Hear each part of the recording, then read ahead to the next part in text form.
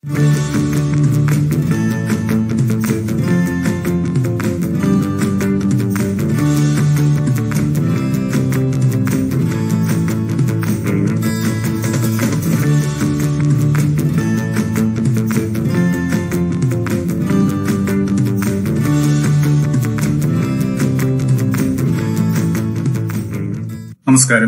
രജിസ് ഇംഗ്ലീഷിന്റെ പുതിയ ക്ലാസ്സിലേക്ക് ഒരിക്കൽ കൂടി സ്വാഗതം. നമുക്ക് നമ്മുടെ ക്ലാസ്സിലേക്ക് വരാം. നോക്കുക, ഫസ്റ്റ് വേർഡ് നമുക്ക് നോക്കാം, ക്വയറ്റ്. ഈ ക്വയറ്റും തമ്മിലുള്ള വ്യത്യാസം. ഓക്കെ, എന്താണ് ഇവിടെ സ്പെല്ലിംഗിൽ വ്യത്യാസമുണ്ട്. QUIET ക്വയറ്റും ഇതാണെങ്കിൽ ITE ക്വയറ്റും. അങ്ങനെ QIET ക്വയറ്റ് ആണെങ്കിൽ അതിന്റെ അർത്ഥം എന്താണ്? കാം എന്നാണ്, എന്നുവെച്ചാൽ ശാന്തമായത്. എന്നാൽ QUIT ക്വയറ്റിന്റെ അർത്ഥം എന്താണ്? കംപ്ലീറ്റ്ലി അല്ലെങ്കിൽ എൻറ്റയർലി എന്നാണ്. എന്നുവെച്ചാൽ എന്താണ്? പൂർണ്ണമായും എന്നർത്ഥത്തിൽ. ഓക്കെ, മൊത്തത്തിൽ അല്ലെങ്കിൽ പൂർണ്ണമായും എന്നാണ് ഈ ക്വയറ്റ് കൊണ്ട് ഉദ്ദേശിക്കുന്നത്. ഇനി അടുത്ത് ഫാർദർ. ഓക്കെ, ഫാർദറും. ഇവിടെ FU ആണെങ്കിൽ ഇവിടെ FA. അതാണ് സ്പെല്ലിംഗിലുള്ള വ്യത്യാസം. ഇനി അർത്ഥത്തിലുള്ള വ്യത്യാസം എന്താണ്? ഈ ഫാർദർ എന്ന് വെച്ചാൽ എന്താണ്? അഡീഷണൽ. ഓക്കെ, എന്നാൽ ഫാർദർ എന്ന് പറയുമ്പോഴോ മോർ ഡിസ്റ്റന്റ്, കൂടുതൽ ദൂരെയായി എന്നതിലാണ് ഫാർദർ കൊണ്ട് ഉദ്ദേശിക്കുന്നത്. ഇനി അടുത്തത് നോക്കാം, ഡയറി. സ്പെല്ലിംഗിലെ വ്യത്യാസമാണ്. നോക്കുക, DIARY ഡയറി ആണെങ്കിൽ ഇവിടെ DAIRY ഡയറി. ഈ ഡയറിയുടെ അർത്ഥം എന്താണ്? A personal record. നമ്മൾ വ്യക്തിപരമായിട്ട് നമ്മൾ സൂക്ഷിക്കുന്ന ചില രേഖകൾ, അത് നമ്മൾ ഡയറി എന്ന് പറയുന്നത്. ഈ ഡയറിയുടെ അർത്ഥം എന്താണ്? A farm were milk is processed. അതായത് മിൽക്ക് പ്രോസസ് ചെയ്യുന്ന ഫാമിന് നമുക്ക് പറയാം ഡയറി എന്ന് പറയാം. ഡ്യുവലും ഇവിടെ സ്പെല്ലിംഗ് അല്ലാണ് വ്യത്യാസം. നോക്ക്, AE. അതിന്റെ അർത്ഥ വ്യത്യാസം എന്താണ്? ഈ ഡ്യുവൽ ആണെങ്കിൽ ഡബിൾ, എന്നാൽ ഈ ഡ്യുവൽ ആണെങ്കിലോ ഫൈറ്റ് ബിറ്റ്വീൻ 2 പേഴ്സൺസ്, 2 വ്യക്തികൾ തമ്മിലുള്ള യുദ്ധം, അതായത് ദ്വന്ദ്വ യുദ്ധം എന്ന് നമുക്ക് പറയാം. അടുത്ത് നോക്കുക, ക്യാൻവാസ്.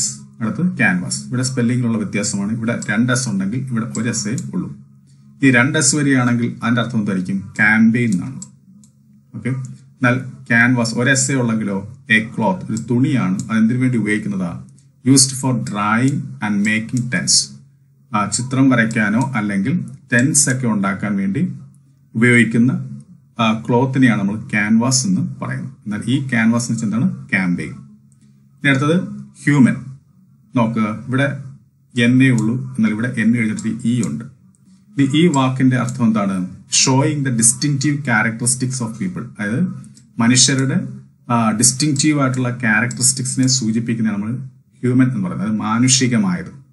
ഓക്കെ, ഹ്യൂമൻ എന്ന് പറയുമ്പോൾ എന്തായിരിക്കും? ഷോയിങ് കൈൻഡ്നെസ്, ദയ കാണിക്കുന്നത്, കാരുണ്യമുള്ളത് എന്നൊക്കെയാണ് ഈ ഹ്യൂമൻ കൊണ്ട് ഉദ്ദേശിക്കുന്നത്. അടുത്ത് നോക്കുമ്പോൾ ജുഡീഷ്യസ്. അടുത്തത് ജുഡീഷ്യൽ. എന്താണ് ജുഡീഷ്യസ് എന്നുകൊണ്ട് ഉദ്ദേശിക്കുന്നത്? വൈസ് എന്നാണ്. എന്നാൽ ജുഡീഷ്യൽ എന്ന് പറയുമ്പോൾ എന്താ? ലീഗൽ, നിയമപരമായത്. ഓക്കെ, ഇനി അടുത്ത് നോക്കാം, അഡ്വൈസ്. അത് നൗണായിട്ടും അടുത്ത് വെർബായിട്ടും നമുക്ക് ഉപയോഗിക്കാം. ഇവിടെ സ്പെല്ലിംഗിലുള്ള വ്യത്യാസമാണ്. ഇവിടെ C ആണെങ്കിൽ ഇവിടെ S ആണ് വന്നിരിക്കുന്നത്. അങ്ങനെ C വരികയാണെങ്കിൽ നൗൺ ഫോമും S വരികയാണെങ്കിൽ വെർബ് ഫോമും ആയിരിക്കും. ഈ അഡ്വൈസിന്റെ അർത്ഥം എന്താണ്? ആൻ ഒപ്പീനിയൻ റെക്കമെൻഡഡ്, അതായത് ഉപദേശം നമുക്ക് പറയാം. എന്നാൽ ഈ അഡ്വൈസ് ആകുമ്പോഴോ ടു ഗീവ് അഡ്വൈസ്, അത് ഉപദേശം നൽകുക അല്ലെങ്കിൽ ഉപദേശിക്കുക എന്നാണ് ഇതുകൊണ്ട് ഉദ്ദേശിക്കുന്നത്. ഇനി അടുത്ത ലേറ്റർ. എന്താണ്? ആഫ്റ്റർ എ ടൈം, കുറച്ച് സമയം കഴിഞ്ഞ് അല്ലെങ്കിൽ പിന്നീട്. എന്നാൽ ഈ ലാറ്ററോ തമ്മിലുള്ള വ്യത്യാസം എന്താ? ഇവിടെ ഒരു T ഉള്ളെങ്കിൽ ഇവിടെ 2 T ഉണ്ട്. അങ്ങനെ വരികയാണെങ്കിൽ എന്തായിരിക്കും? സെക്കൻഡ് വൺ ഓഫ് 2 തിങ്സ്, 2 കാര്യങ്ങളിലെ രണ്ടാമത്തത് ആണ് നമ്മൾ ലാറ്റർ എന്ന് പറയുന്നത്. ഈ 2 കാര്യങ്ങളുടെ ഒന്നാമത്തെ നമുക്ക് എന്ത് വിളിക്കാം? ഫോമർ എന്ന് വിളിക്കാം. എന്താണ്? FORMER, former. ഇത്രയും കൺഫ്യൂസിംഗ് വേർഡ്സ് ഒന്ന് മനസ്സിൽ ഓർത്തു വെക്കുക. തീർച്ചയായിട്ടും ഇതിൽ നിന്നൊക്കെ ചോദ്യങ്ങൾ വരാൻ സാധ്യതയുണ്ട്. ഫസ്റ്റ് ഫ്രേസൽ വെർബ് നമുക്ക് നോക്കാം. നോക്കുക, സ്റ്റേവ് ഓഫ്. എന്താണ് സ്റ്റേവ് ഓഫ് കൊണ്ട് ഉദ്ദേശിക്കുന്നത്? To prevent something bad from affecting you for A period of time. എന്താണ്? എന്തെങ്കിലും മോശമായ കാര്യം നമ്മളിൽ എഫക്ട് ചെയ്യുന്നതിൽ നിന്നും തടയുന്നതിനാണ് നമ്മൾ സ്റ്റേവ് ഓഫ് എന്ന് പറയുന്നത്. അപ്പൊ എന്താണ് stave of? To prevent something bad from affecting you for A period of time. അടുത്ത് എന്താണ്? ഹൂക്കപ്പ്. എന്താണ് ഹൂക്കപ്പ് കൊണ്ട് ഉദ്ദേശിക്കുന്നത്? മീറ്റ് സമ്മൺ ആണ്. ആരെങ്കിലും കണ്ടുമുട്ടുന്നതിന് നമ്മൾ ഹൂക്കപ്പ് എന്ന് പറയുന്നു. അടുത്ത് നോക്കാം എന്താണ് റാച്ചറ്റ് അപ്പ്. എന്താണ് റാച്ചറ്റ് അപ്പ് കൊണ്ട് ഉദ്ദേശിക്കുന്നത്? To increase or make something increase. ഏതെങ്കിലും ഇൻക്രീസ് ചെയ്യുകയോ അല്ലെങ്കിൽ എന്തിനെങ്കിലും ഇൻക്രീസ് ചെയ്യാൻ നമ്മൾ പ്രേരിപ്പിക്കുകയോ ചെയ്യുക. എങ്ങനെ? റിപ്പീറ്റഡ്ലി, ആവർത്തിച്ചോ അല്ലെങ്കിൽ ബൈ സ്മാൾ അമൗണ്ട്സ്, കുറേശ്ശെ ആയിട്ടോ. ഓക്കെ, അപ്പൊ റാച്ചറ്റ് അപ്പ് എന്താണ്? To increase or make something increase repeatedly and by small amounts. അടുത്ത് നോക്കാം സ്പിൽ ഓവർ. എന്താണ് സ്പിൽ ഓവർ കൊണ്ട് ഉദ്ദേശിക്കുന്നത്? Reach A point at which it can no longer be controlled or contained. അതായത് നമുക്ക് നിയന്ത്രിക്കാൻ പറ്റാത്ത തരത്തിലേക്ക് ഏതെങ്കിലും ഒരു കാര്യം അതിന്റെ ഉന്നതിയിൽ എത്തുന്നതിന് നമ്മൾ സ്പിൽ ഓവർ എന്ന് പറയുന്നത്. അത് ഏതൊക്കെ അവസ്ഥയിലാണ് ഇവിടെ കൊടുത്തിട്ടുണ്ട്? Of A bad situation or strong emotion. അതായത് ഏതെങ്കിലും ഒരു ബാഡ് ആയിട്ടുള്ള സാഹചര്യത്തിലോ അല്ലെങ്കിൽ നമ്മുടെ ശക്തമായ ഇമോഷനുമായി ബന്ധപ്പെട്ടോ പറയുമ്പോഴാണ് നമ്മൾ സ്പിൽ ഓവർ എന്ന് പറയുന്നത്. ചിലപ്പോഴൊക്കെ നമ്മുടെ ഇമോഷൻസിനെ നമുക്ക് എന്ത് ചെയ്യാൻ പറ്റത്തില്ല, കൺട്രോൾ ചെയ്യിക്കാൻ പറ്റാത്ത തരത്തിലേക്ക് വന്നേക്കാം. അങ്ങനെയൊക്കെയുള്ള സമയത്താണ് നമ്മൾ സ്പിൽ ഓവർ എന്ന് പറയുന്നത്.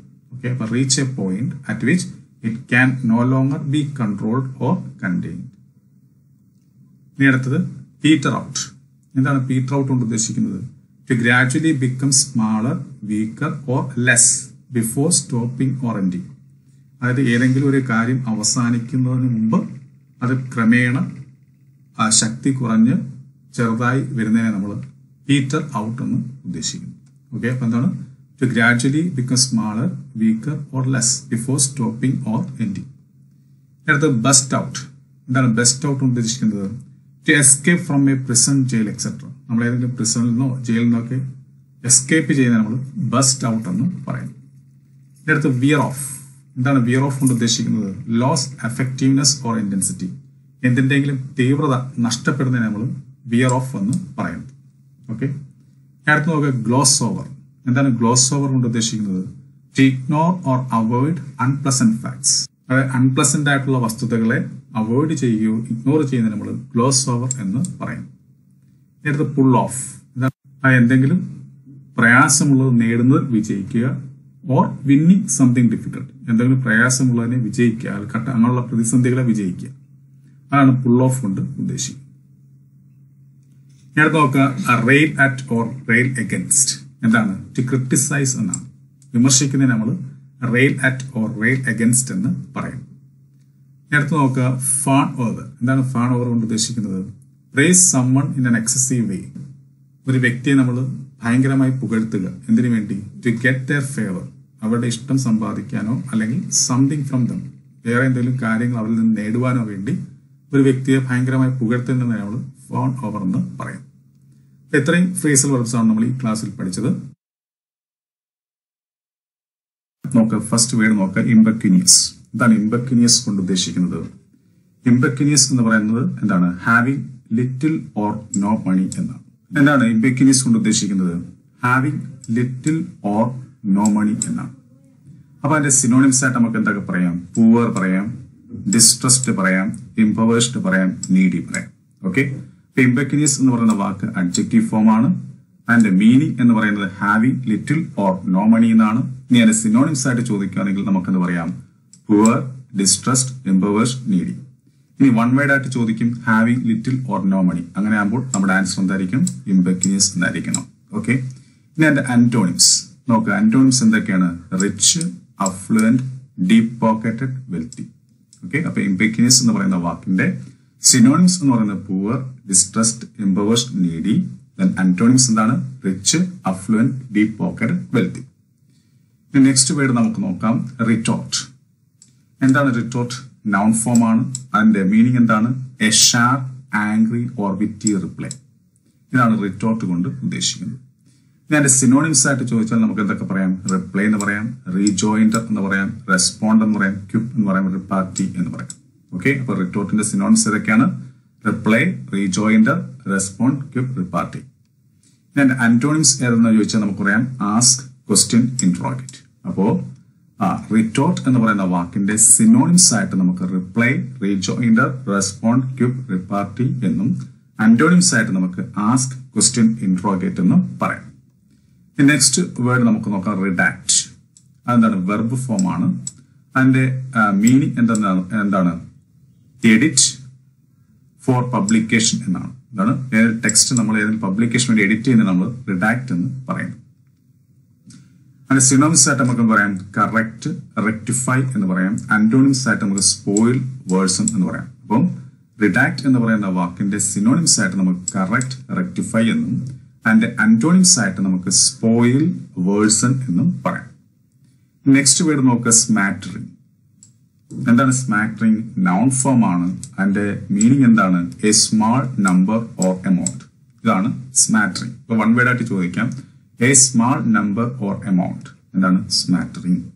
ഇതിന്റെ സിനോണിംസ് ആയിട്ട് നമുക്ക് പറയാം കപ്പിൾ, ഫ്യൂ, ഹാൻഡ്ഫുൾ, സ്പ്രിങ്കിൾ എന്നൊക്കെ പറയാം. അതിന്റെ ആന്റോണിംസ് ആയിട്ട് നമുക്ക് ഹോട്ട്, ലീജിയൻ, ലോഡ്സ്, മൾട്ടിറ്റ്യൂഡ് എന്നൊക്കെ പറയാം. ഓക്കെ, അപ്പോൾ സ്മാറ്ററിംഗ് എന്ന് പറയുന്ന വാക്കിന്റെ സിനോണിംസ് ആയിട്ട് നമുക്ക് couple, few, handful, sprinkle. Antonyms ആയിട്ട് പറയുമ്പോൾ ഹോട്ട്, ലീജിയൻ, ലോഡ്സ്, മൾട്ടിറ്റ്യൂഡ് എന്ന് പറയാം. നെക്സ്റ്റ് വേർഡ് നമുക്ക് നോക്കാം ഡിസ്മലി. ഇതാണ് ഡിസ്മലി കൊണ്ട് ഉദ്ദേശിക്കുന്നത് ഒരു ആഡ്വർബ് ഫോം ആണ്. ഇതാണ് in A gloomy or depressed manor. ഇത് വൺ വേർഡ് ആയിട്ട് പരീക്ഷയ്ക്ക് ചോദിക്കാം. In A gloomy or depressed manor എന്ന് ചോദിക്കുകയും നമ്മുടെ ഓപ്ഷനിൽ ഡിസ്മലി എന്നുണ്ടെങ്കിൽ അതായിരിക്കും നമ്മുടെ കറക്റ്റ് ആൻസർ. ഓക്കെ, അപ്പൊ ഡിസ്മലി എന്ന് വെച്ചാൽ എന്താണ്? In A gloomy or depressed manor. ഇതിന്റെ സിനോണിംസ് ആയിട്ട് നമുക്ക് സാഡ്ലി അല്ലെങ്കിൽ ഡെസൊലേറ്റ്ലി എന്ന് പറയാം. ഓക്കെ, ആന്റോണിംസ് ആയിട്ട് നമുക്ക് ചിയർഫുള്ളി, ഡിലൈറ്റ്ലി, ലൈറ്റ്ലി എന്ന് പറയാം. അപ്പോ ഡിസ്മലി എന്ന് പറയുന്ന വാക്കിന്റെ സിനോണിംസ് ആയിട്ട് നമുക്ക് സാഡ്ലി, ഡെസൊലേറ്റ്ലി, ആന്റോണിംസ് ആയിട്ട് ചിയർഫുള്ളി, ഡിലൈറ്റ്ലി, ലൈറ്റ്ലി എന്ന് പറയാം. ഓക്കെ, അപ്പൊ ഇത്രയും വാക്കുകളാണ് നമ്മൾ ഈ ക്ലാസ്സിൽ പഠിച്ചത്. അപ്പൊ ഈ ക്ലാസ് നിങ്ങൾക്ക് നല്ലപോലെ മനസ്സിലായിട്ടുണ്ടെങ്കിൽ തീർച്ചയായിട്ടും നിങ്ങൾ ലൈക്ക് ചെയ്യുക, ഷെയർ ചെയ്യുക. അതുപോലെ തന്നെ ആദ്യമായി എന്റെ ക്ലാസ് കാണുന്ന ആരെങ്കിലും ഉണ്ടെങ്കിൽ തുടർന്നുള്ള ക്ലാസ്സുകൾ ലഭിക്കാൻ വേണ്ടി താഴെ കാണുന്ന സബ്സ്ക്രൈബ് ബട്ടൺ ക്ലിക്ക് ചെയ്യുന്ന ചാനൽ സബ്സ്ക്രൈബ് ചെയ്യുക. അപ്പൊ എല്ലാവർക്കും നല്ലൊരു വിജയം ആശംസിച്ചുകൊണ്ട് ഞാൻ നിർത്തുന്നു. നന്ദി, നമസ്കാരം.